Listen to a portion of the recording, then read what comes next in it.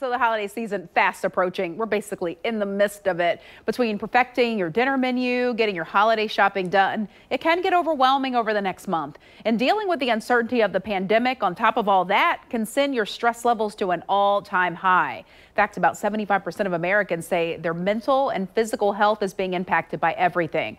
But there are some things that you can do to use that stress to improve your well-being. Finding the perfect gift, preparing the meals, all the election noise. All this adds up to one thing. But did you know stress can actually be good for you?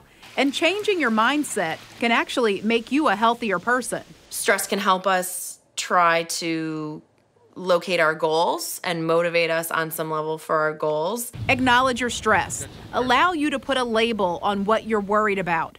Our brains shift from a fearful, nervous place to a place where we can be intentional and decisive.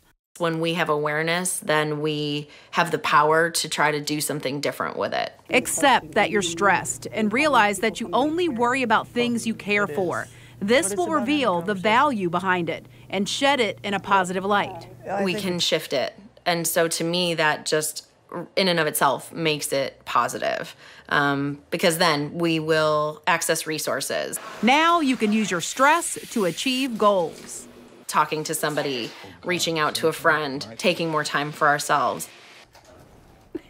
Experts say acknowledging stress also helps us defeat ironic mental processing, which is when we try to avoid thinking about a topic, but our brain is trying to remind us to not think about it.